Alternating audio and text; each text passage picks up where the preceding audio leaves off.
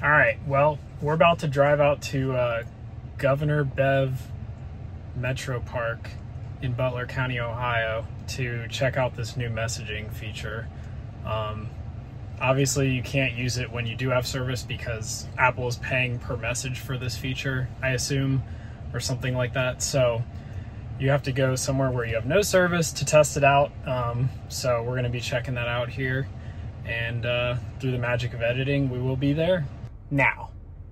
All right, we're here, guys, and we've got SOS showing on my phone. So let's hop out and take a look and see how this works, see if we can test it out. I wasn't able to find any videos on this yet, so I figured why not just make one.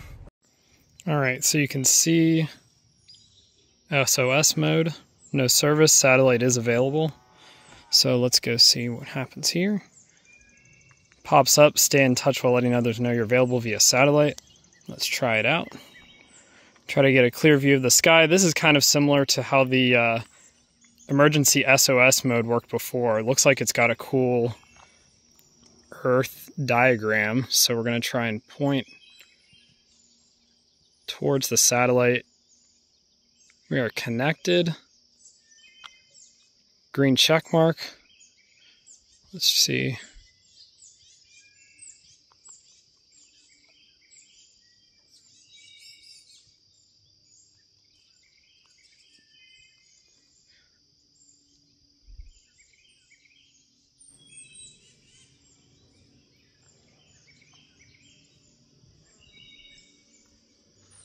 It's trying to send right now.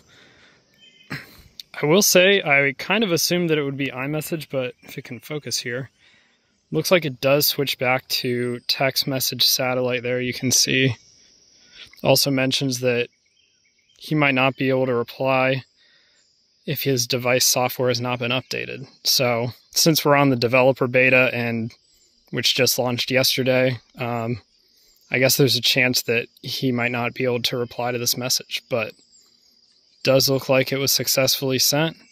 Let's see if we can see any satellites moved around a little bit, so you just have to adjust a bit. This is pretty sweet. Supposedly you're going to be able to do tapbacks as well, and I assume RCS once that's supported and updated. But for now, it is interesting that it sends green. I was kind of surprised. I thought it would send iMessage how it was shown before when I mentioned that I was heading out. So I can try and do a tap back here, see if it works. Again, I guess there's no way for me to see since he's not also on this beta here. I also found by tapping you can get to this pretty neat menu here showing the satellite we're pointed at, messages, update Find My, roadside assistance, and SOS features that we had before. So quick update, I've been out here messing around with this for a little bit, and it looks like I was finally able to get some messages from somebody via satellite. Looks like he also just got that message there. So I've been messing around with this. I sent several messages out. At first it seemed like I wasn't really getting anything, that I was just getting messages, you know, like it was just sending messages instead. But it does look like I'm actually receiving messages back here. And with this contact, at least, it did switch to blue, and it is showing up as iMessage. So I did notice that things do take a little bit of time to send and receive.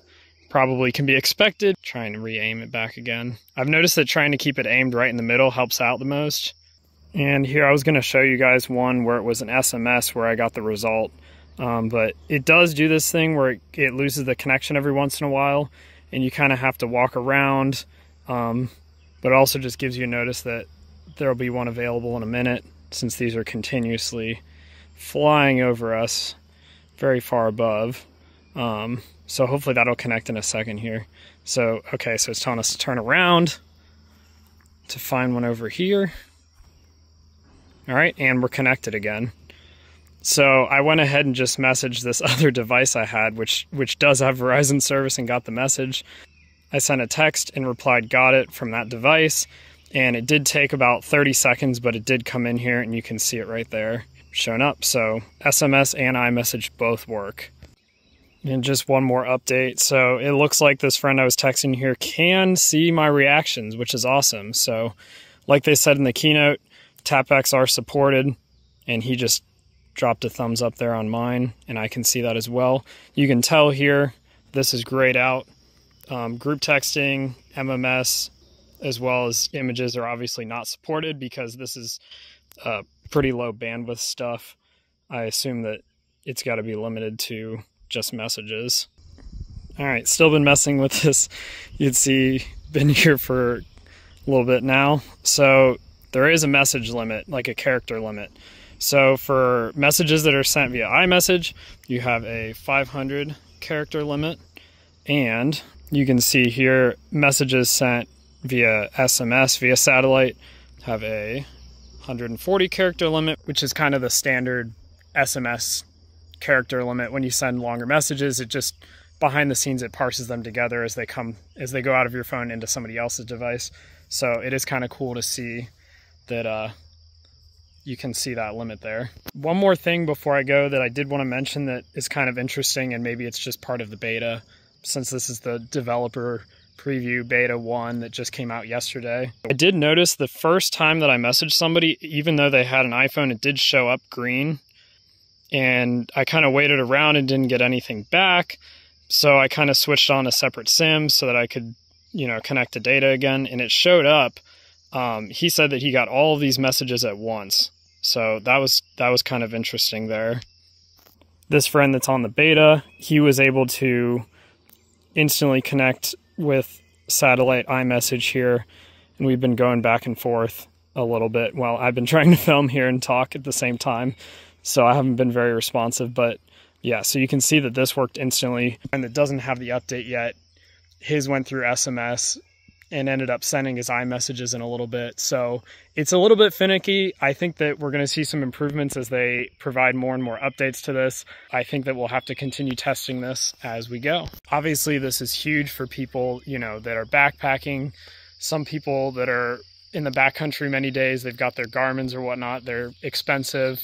They're paying for satellite phones and services. This is supposedly free for the first 2 years, possibly.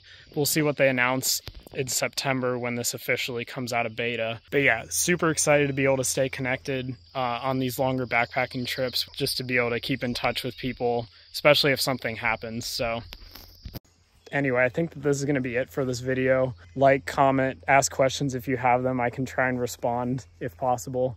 I don't even know if anybody's going to see this, but I figure it can't hurt, and I didn't see any other videos like this, so peace.